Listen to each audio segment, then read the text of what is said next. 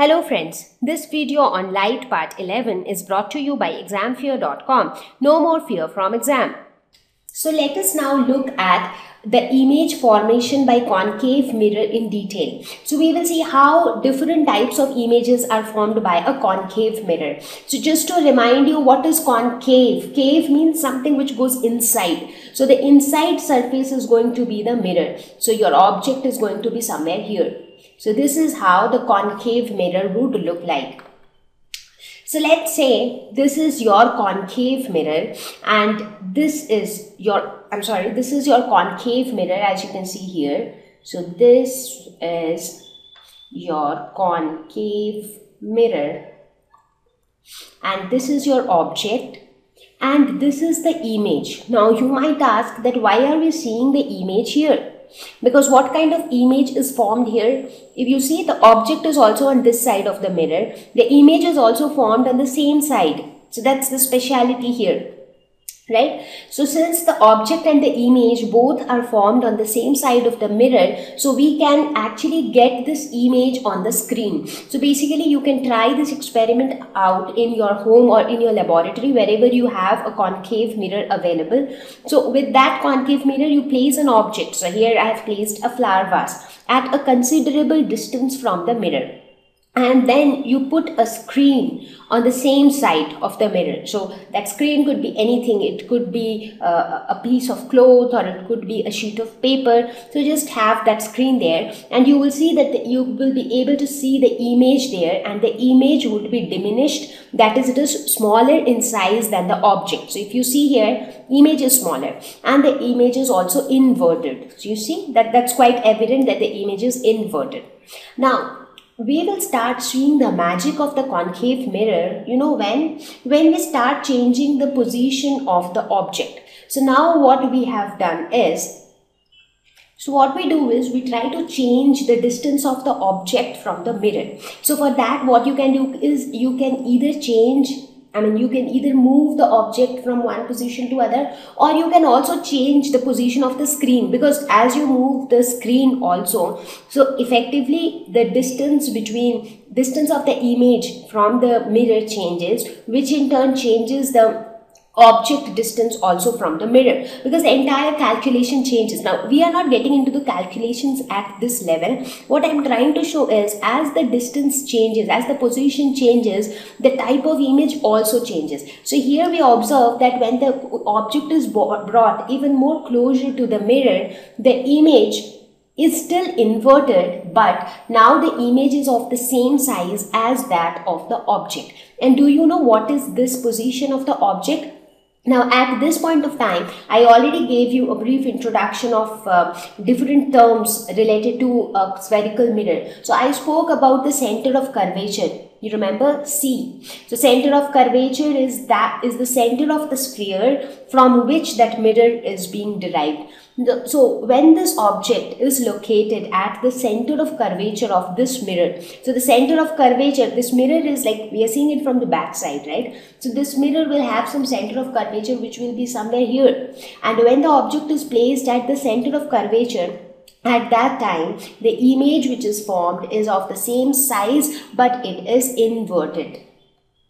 Right? Now what we do, we try to bring the object even more closer, and gradually we see that now we are getting an enlarged image. So instead of same size, now the image has become all the more magnified. So the image is bigger than the size of the object. And if we even try to bring it very close to the mirror, let's say if you bring the object extremely close to the mirror, what do you observe?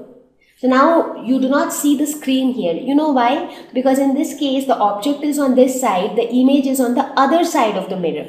In this case, this is the mirror. So object is on this side of the mirror, image is also on this side of the mirror. So both are on the same sides. So you will be able to get the image on a screen. But when the image is formed on the other side of the mirror, like how it happens when we stand in front of the dressing table, we cannot get our image on a screen. So the same thing happens here. So basically, when the object is brought extremely close to the concave mirror, the image that is formed, that is erect. So you see an erect image.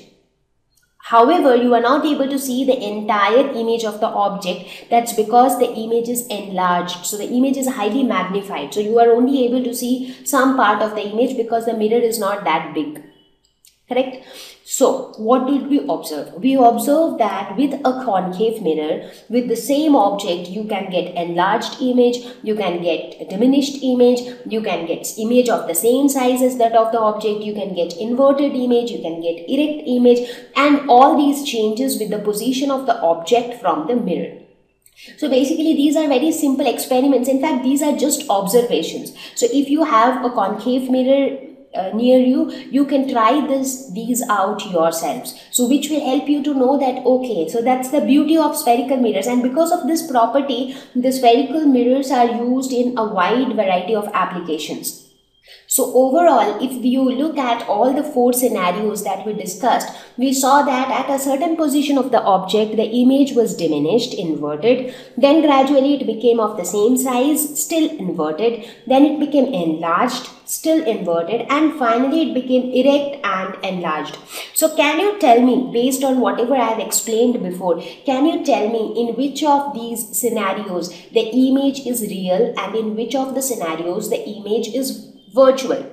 Now, what is a real image? I have told you that real image is formed when the reflected rays actually meet, and a virtual image is formed when the reflected rays appear to meet. So that is the basic way to define real image and virtual image. But what are the other ways to identify which image is real image and which image is virtual?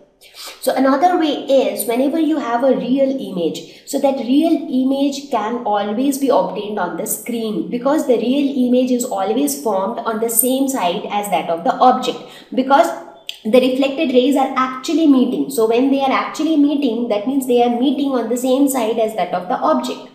Now in all of these cases, you see the images are formed on the same side of the object, and that is why we are able to get them on the screen. So these are all real images. However, in this case, the image cannot be obtained on a screen because it is formed on the other side of the mirror, and it is formed on the other side because the rays did not meet actually. So we just assumed that if we try to meet them, try to make them meet somehow using dotted lines, so they will be able to meet somewhere on the other side of the mirror. So this is the scenario where a virtual image is formed. So I hope that the concept of real image, virtual image, all these things should be very clear, because this is where you start learning the basics of optics. So as you go to your senior classes, you will study about these same things but in more detail. So let's have a quick review of image formation by concave mirrors. So here you see we have made a list of object location, where now these are the points where the object will be located. So these are the places where the image will be formed, and what type of image will be formed and what would be the size of the image. Now when you go to your senior classes, you will actually calculate and see that how the images are formed at these locations. So that is not required at this level. However, you can always verify this table with the observations, like whatever we discussed in the last 2 slides. So when the object is located at infinity, when the object is very far away from the mirror, then the image is formed at the principal focus, and the image is real inverted and it is smaller in size. Now when the object is beyond the center of curvature, so it is like, let's say, let's take a mirror like this. Let's say this is the mirror. So this is our concave mirror, okay, and this is the principal axis of the mirror.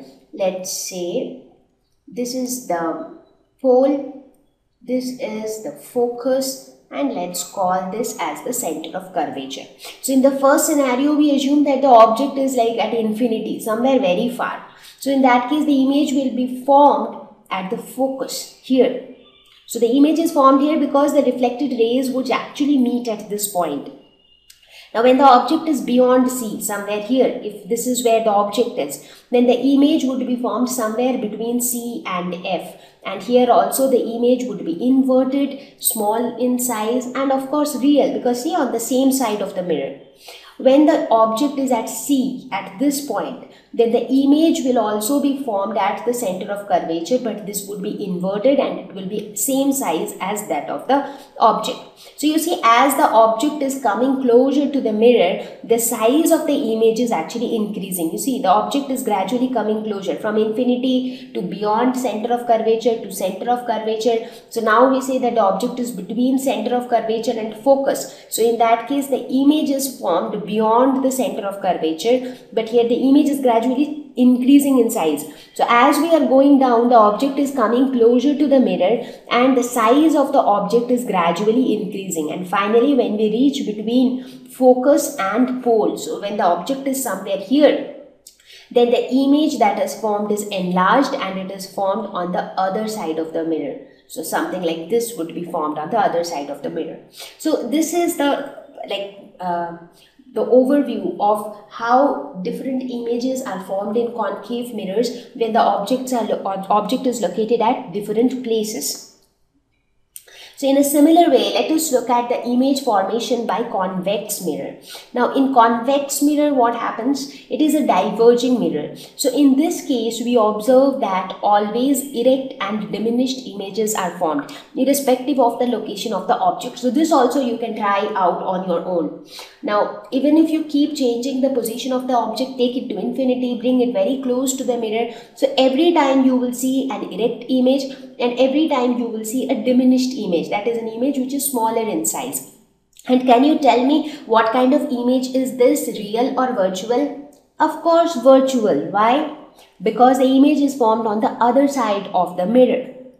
Right? So this is a virtual image. So basically, convex mirror is used in all those places where we need a diminished image. So wherever we need a smaller image, an image which is smaller in size as that of the compared to the object, so there we will use convex mirror, because for convex mirror doesn't matter where the object is located, every time it will give an erect and diminished image.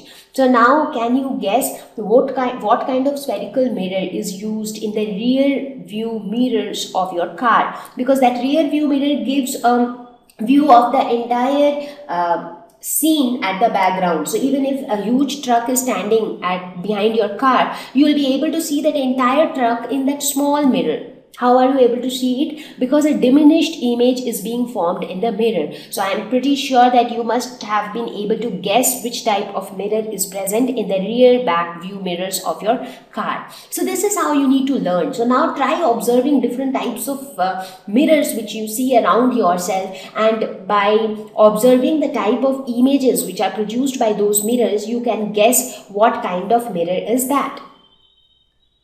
So basically, if we quickly review the image formation of convex mirrors, we see that, okay, whenever the object is located, doesn't matter whether the object is located at infinity, which is very far, or anywhere between the pole and the infinity, whether at the center of curvature or the focus or between focus and pole, doesn't matter wherever it is located. So every time the image would be virtual and erect, and every time the image would be diminished. It is just that if the image is going far away, the image will keep becoming all the more diminished. So that's why we say if the object is at infinity, then the image will be highly diminished. And if the object is quite near, even then the image is going to be diminished, but comparatively less diminished.